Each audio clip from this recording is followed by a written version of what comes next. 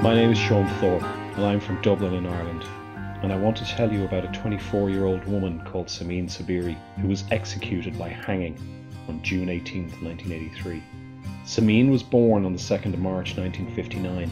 She graduated from high school in Shiraz. After school, Simin studied at secretarial school and was then employed by an agricultural corporation. After the Islamic Revolution, she was dismissed from her job for being a Bahá'í.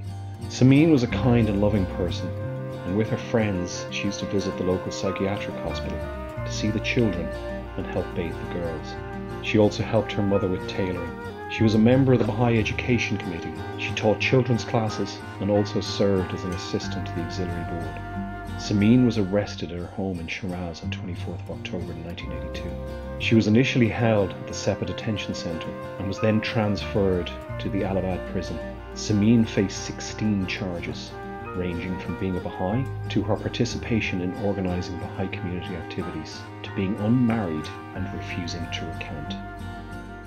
Simin was a brave, cheerful and lovable girl. Simin always found something to laugh about. Whenever someone in prison was upset, she would joke and joke until they laughed. Simin Saberi was executed by hanging along with 9 other Bahá'í women on the 18th of June 1983. She was 24 years old.